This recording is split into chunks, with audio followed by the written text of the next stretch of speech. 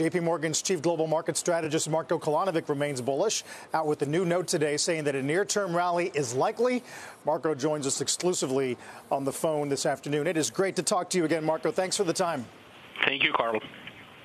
Part of your argument involves just tactically the way tax payments and seasonality goes in the latter half of April. Can you just mention that? Yeah, of course.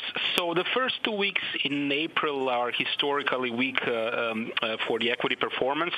Some of it can be attributed to the basically investors need to raise some cash to pay the taxes. And last year there were strong gains, so we think that was the case this year. And then if you look at the last 2 weeks in April, it tends to be the best performing 2 weeks, actually second best performing. But there is a pretty clear reversal. First 2 weeks and then the last 2 weeks of April. So that could play a role, we think, but there are also other factors which we think could push the market higher, at least short term here. And you seem relatively agnostic about whether you buy growth or value in the near term. Why is that? No, so we have actually pointed that a number of value stocks are now becoming growth. So specifically, if you look at the energy and materials, they're still value. Their valuations are cheap in historical terms.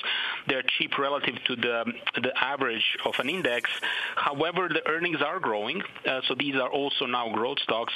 Balance sheet quality is improving, so they're also quality stocks, and also there is a positive price momentum. So we basically highlight what historically were just value stocks. Now they're actually value and growth.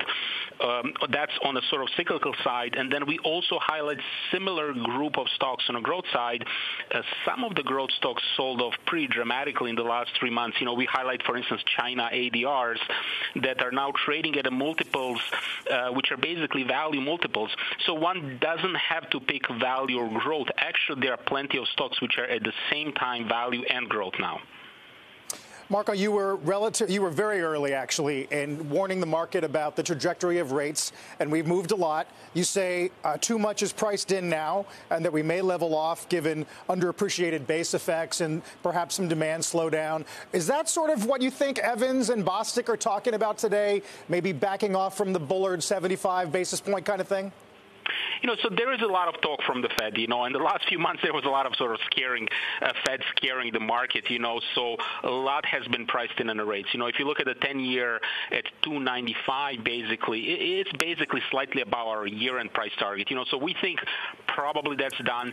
Same if you look at the 2-year, even today, 2-year moved like 15 bips, that 15 bips, that's almost a hike. So I think it's a little bit overdone at this point. I think we might be surprised to see yields leveling off here and maybe even drifting slightly lower as we go later in the year towards the election in the late summer.